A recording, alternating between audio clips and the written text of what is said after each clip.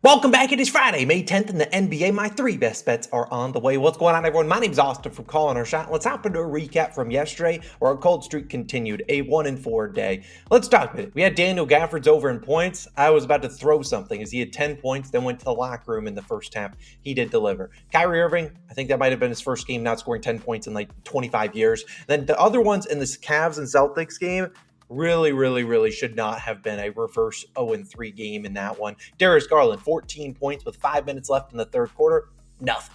You had Tatum, he had like 5 or 6 rebounds in the first quarter. Nothing after that. And then, of course, we had the Donovan Mitchell over in threes, but of course, we parlayed it with Celtics money line, and they get blown out at home. Just a disappointing 1-4 day. I'm not in the business to come on here and make excuses for y'all. I got to be better. And so if I'm not better today, we'll do a giveaway. Just like we did in the MLB yesterday, we said if we had a losing day, we'd give away $50. We're going to do it here today. If we do not go 2-1 or better today, we're giving away $50 to one random person. All you got to go do is go down below in the comments, drop your best bet, your best pick of the day. If I don't have a winning day, I'll go down below, pick one random comment that is a winner, and give away $50 to y'all tomorrow morning. But without further ado, I need to be better. We need to get locked in and dominate the rest of the postseason. I really like the 3 picks we got going today. Never going to do more than 2 in a single game. Going to try to limit it to just 3 per day or less than that going forward. First pick of the day is going to be the guy on the thumbnail, a guy we backed in game 1, and he delivered a winning slip for us. It's Nikola Jokic, the now 3-time MVP, over 28.5 points, minus 120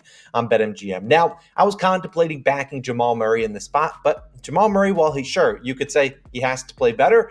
He's been absolutely clamped up by the Timberwolves defense, and I don't see things getting a lot better for him today. However, for Jokic, he's the best player in the world, and I'm going to trust that he bounces back here in a must-win game. You can't go down 0-3. Everyone knows the stats. No team has ever come back down 0-3. Nuggets are going to play like that today. And like I said, we should see Rudy Gobert back in the lineup just like he was in game 1. And in that game 1, we backed Jokic in that game with Gobert active. You saw Jokic 32 points, but he left a lot of meat on the bone. He did not shoot the ball well. 11 for 25, 2 of 9 from 3. And you look at him on the season, shot 58%. So he was below 50%, I think 41 or 42% in that game. That's well below what we've seen out of Nikola Jokic. Now, sure, we got to give credit to the Timberwolves defense. They have been one of the best, if not the best unit in basketball all season long. And they're going to make life difficult on Jokic and everyone else on the Nuggets to score the basketball. But it's still Jokic, and they really want to turn Jokic into a scorer. Now, if you flash forward to game 2, Gobert was out, and we saw Jokic really struggle. Only 13 field goal attempts. I mean, heck, their whole team struggled.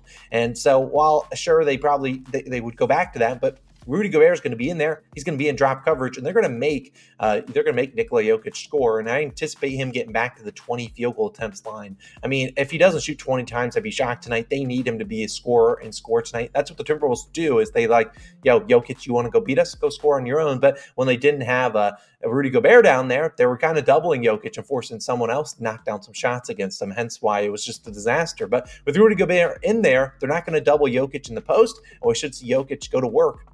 Jokic, 20 field goal attempts, 34 games this season, averaged 31.9 points per game in those games, scoring over this line in 25 of 34, 74%. That included 5 games against the Timberwolves with 20 shots this season, 25, 35, 32, 41, and 32 points. Look, basically, your season's on the line. I'm going to roll with Nikola Jokic. He should get a ton of minutes. I don't see the Nuggets getting blown out here. I don't see the Timberwolves blowing out the Nuggets. This should be a tight game, and I think it's because Jokic is going to have to carry this team on his back. Look, I'm willing to go down in a cold streak, go back to the best player in the NBA. I really like his over 28.5 points. Is it a high line? Yes. Are the Timberwolves a great defense? Yes, but I think they turn him into a scorer just like they have done when Gobert's been active. Gobert should not miss tonight, as obviously he missed last game due to personal reasons. Should be back tonight after several days off. What was their last game on Monday? I think we'll see Jokic have a dominant day. 30 points. Don't know if the Nuggets win, but I don't really care. I need 30 out of Jokic, and I think he gets that. Give me his over 28.5 points. Now, my second and third pick, we're going to go to the earlier game, Knicks versus Pacers. Obviously, the Pacers are in a must-win spot as well, as they are down 0-2, and they're 7-point favorites. So I do anticipate them winning today, but I think it's going to be a large in part due to an increased role in one of their role role players, and it's a guy that's burned us a couple times this postseason. TJ McConnell over 16.5 points plus assists, minus 118 on DraftKings. Now, if you need an individual line, I was just going to take the over in points at 10.5, but I think there's a lot of assist opportunities here for McConnell, especially at home where the guys are going to knock down more shots, the role players that is, and I think McConnell's going to continue to play a big role. Now, obviously, he has burned us a few times in the postseason. We took his over a few times in that Milwaukee Bucks series. Obviously, he did not come through, and once you know, the next game he did. However, that was a much different series, and that was also a series in which McConnell's second unit didn't play well. If you looked at his plus minus in those games, he was a minus 10, minus 5, minus 13, things of that nature. So when his unit came on, they struggled. However, that has not been the case so far in this series. In game one, we saw McConnell 18 points on 9 of 16 field goal attempts in 22 minutes. Also, 3 assists on 7 potential assists.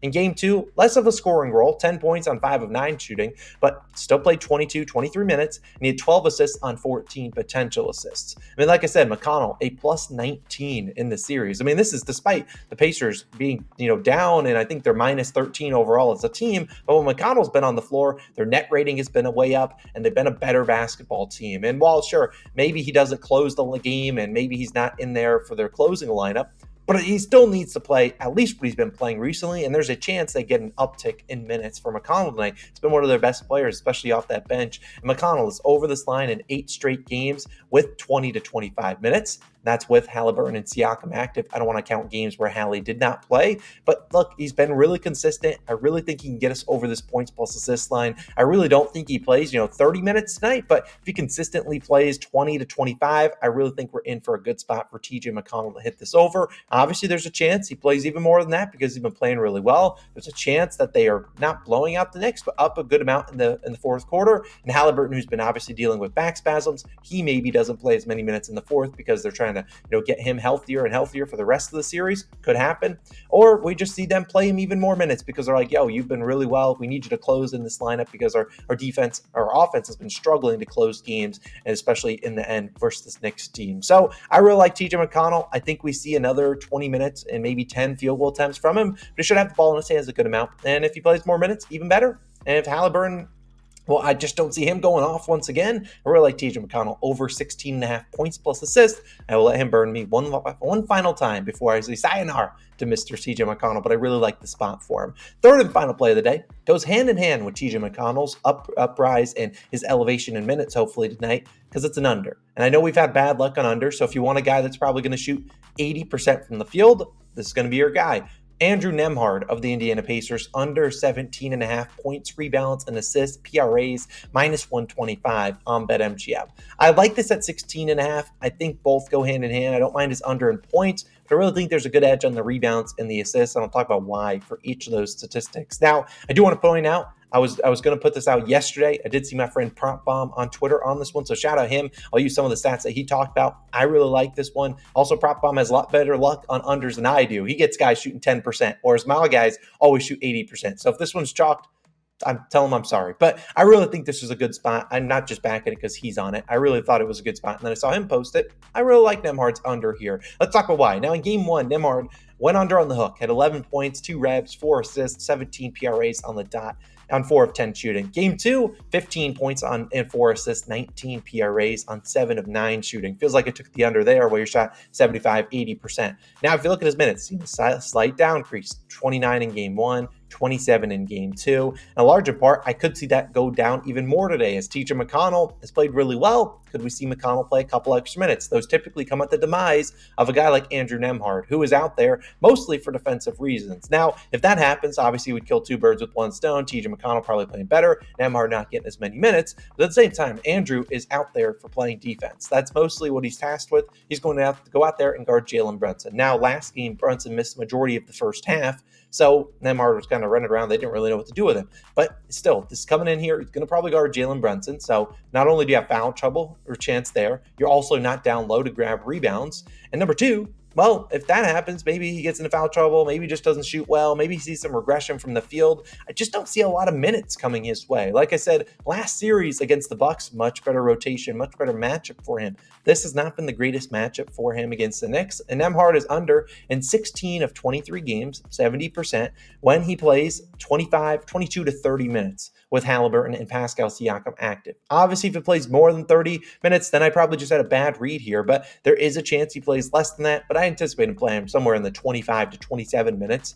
But that's kind of what he's been playing in games 1 and 2. And so I think at the end of the day, this is a Knicks team that now is going to probably run a lot of big men. You're probably going to see Precious Achiuwa and Isaiah Hartenstein play a lot of minutes. Probably that's the starting lineup. They don't like Alec Burks a ton. OG Anunoby's out for this game. So there's not as much need for, guard/wing depth as for this Pacers team, whereas there is for, bigger wings like Obi Toppin and Isaiah Jacksons of the world, whereas Andrew Nembhard is not really needed, I think, as much tonight, as the Knicks probably go more towards a bigger lineup than a smaller lineup where they're putting like McBride or Burks in there. That's just my personal opinion as a Knicks fan. I think they go towards more of a Precious and Isaiah Hartenstein matchup than they do to maybe Trey McBride and running a Dante DiVincenzo or Josh Hart at the 4. That just doesn't seem like a recipe for success, especially as one of them probably has to guard Pascal Siakam. So I imagine they put up the size of Precious out there, and at doing that, you probably get more size from the Pacers, limited minutes for Nembhard. I really like his under at 17.5 points, rebounds, and assists. Obviously, you could just take the points, but like I said, he's going to guard Brunson, so the rebounds probably aren't going to be there. 0 in game 2. But also, he converted on 4 of his potential assists. He went 4 of 4 in that game 2 as well. So look, I'm going to fade him. Obviously, there's a chance he doesn't get as many minutes today. Maybe he plays 22 to 25 minutes. Maybe even gets benched. Probably unlikely, but that would be awesome. Bench him for Cheatham McConnell. I love that, but I really think this is a good spot to fade him. So I'll take his under in PRAs. McConnell's over in points plus assists, and Jokic is over in points. As I said at the top of the video, if I do not have at least a 2-in-1 day in those picks, I will give away $50 to one random person that goes down below, comments your best bet, and if it hits, maybe you have a chance of winning some money. And not only will your pick hit, so you would have won money there, you might have a chance of winning some money tomorrow. But hopefully that's not the case, as I will go 2-1 or 3-0 today, and we get back on track to what we're used to doing, which is winning and dominating the NBA season. Playoffs were started off hot, been really cold the last 4 or 5 days. Let's turn that around. Let's get back in the lab, and let's go 3-0 today. Simple as that. I'll see you guys back in the next one. It's Austin, signing out. Peace.